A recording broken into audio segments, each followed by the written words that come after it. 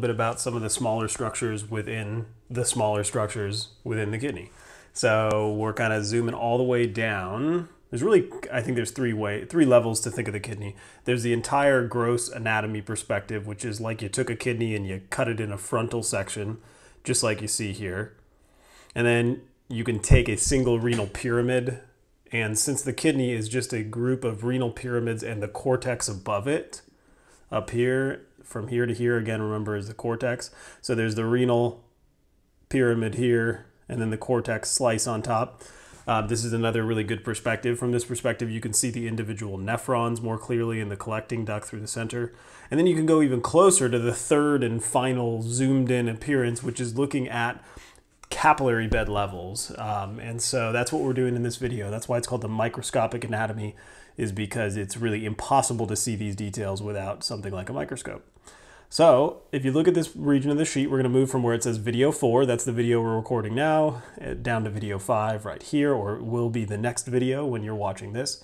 So all the way from renal corpuscle down to collecting duct.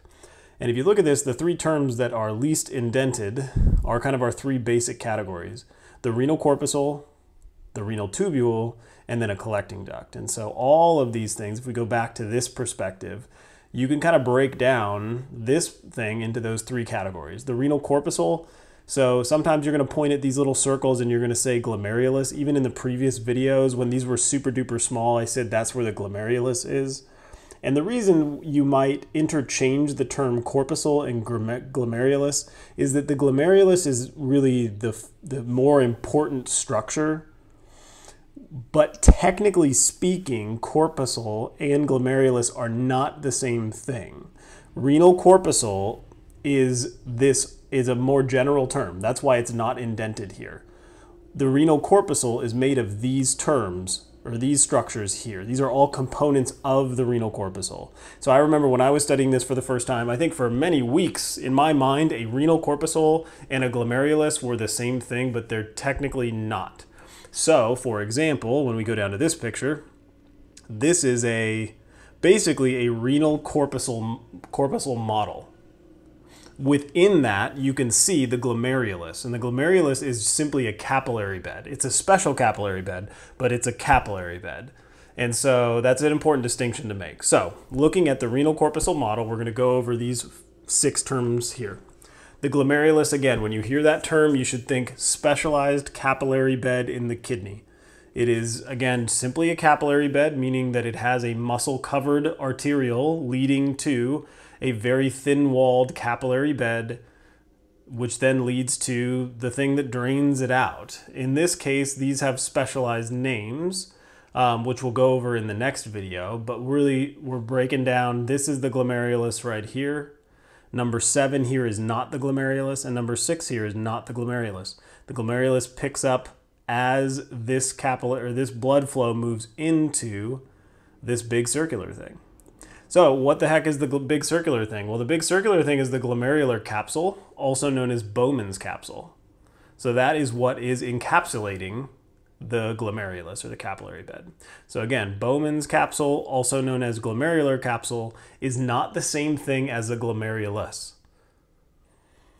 When you look at the Bowman's capsule itself, it actually breaks into 2 layers. One layer that's very easy to see in the model, and that's the parietal layer. So this Bowman's capsule is actually a slightly more general term, because the Bowman's capsule can be broken into a parietal layer, which I'm putting my mouse over now. Easier to see, it's simple squamous epithelium. And then if you look at the bottom of the model, there's also a visceral layer, which is what is made up of what are called podocytes, which are in this sort of egg yellow down here. So you might be thinking, wait a second, these look like completely separate cells from the parietal layer of the Bowman's capsule. Why are they both part of the Bowman's capsule? Well, the Bowman's capsule is a structure sort of like what covers the heart or what covers the lungs. It is often in your lab book, it is illustrated by a balloon, an inflated balloon, imagine an inflated balloon, and you taking your fist and pushing it into the top of an inflated balloon. There would be a layer that was touching the skin of your hand, And then there would be a second layer that was not touching the skin of your hand. That would be the most external part of the balloon.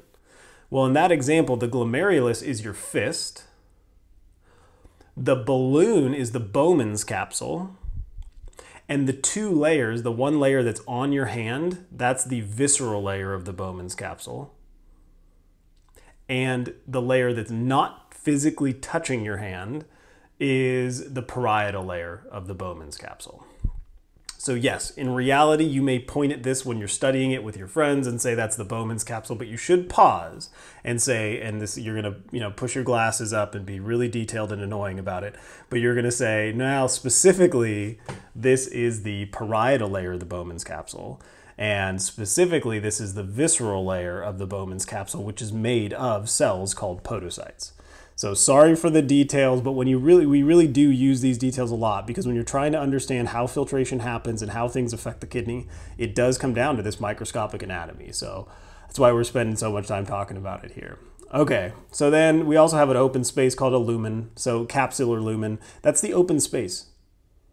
So that's literally what that plasma essentially is being filtered into. So remember, at the glomerulus, you're doing a bunch of filtration. So it's filtering into an open space called the capsular lumen. The capsular lumen is bound by the podocytes internally or viscerally, and the parietal layer of the Bowmans capsule. All right, then our next topic here is the renal tubule itself. So the renal tubule, it seems kind of like a general term, and it sort of is, but basically if we go back to this perspective, the renal tubule is basically what connects the Bowmans capsule to the collecting duct, which is this big vertical duct here. So I won't spend much time talking about the collecting duct in this video, but it is the last term on this section right over here. And so the collecting duct is right there. And so this is part of the renal tubule. Yes, there's a more specific name that's probably coming to your mind right now, but this whole pathway, this is all, generally speaking, called the renal tubule. That's why it's the term that's over the left the furthest. Now we're going to be more detailed. We're going to go through all the components of the renal tubule. And they're not too bad, and I know you guys have probably covered this in lecture, but just like the structure of the Bowmans capsule, this is a super important thing to understand. So the three basic breakdowns here are the proximal convoluted tubule, right here, the loop of Henle, which loops down, and then the distal convoluted tubule. So that's a basic breakdown. Proximal convoluted tubule, loop of Henle, distal convoluted tubule. Now you can be more detailed about the loop of Henle and talk about its descending limb and its ascending limb. And the way you know when it's descending is because it is on the side of the loop of Henle that is closer to the Bowmans capsule and the glomerulus over here. So proximal convoluted tubule connects to specifically the descending limb of the loop of Henle, and then the ascending limb, as you come up, ascending limb of the loop of Henle connects to the distal convoluted tubule. And then that distal convoluted tubule connects to the collecting duct. And so the last thing to talk about is what kind of tissue is actually covering these things. And so I do want you to know these things in parentheses here. And so the proximal convoluted tubule is microvilli covered and is simple cuboidal epithelium. And so that is the specific type of tissue, epithelial tissue, so simple cuboidal epithelial tissue. And then the loop of Henle actually has both. So in the thicker limbs of the loop of Henle, you're going to have simple cuboidal again, simple cuboidal epithelium. And then in the thinner limb area here, the thin limb isn't much, but if you look at this longer nephron, that whole thin limb is simple squamous epithelium. And then distal convoluted tubule is simple cuboidal epithelium for the most part.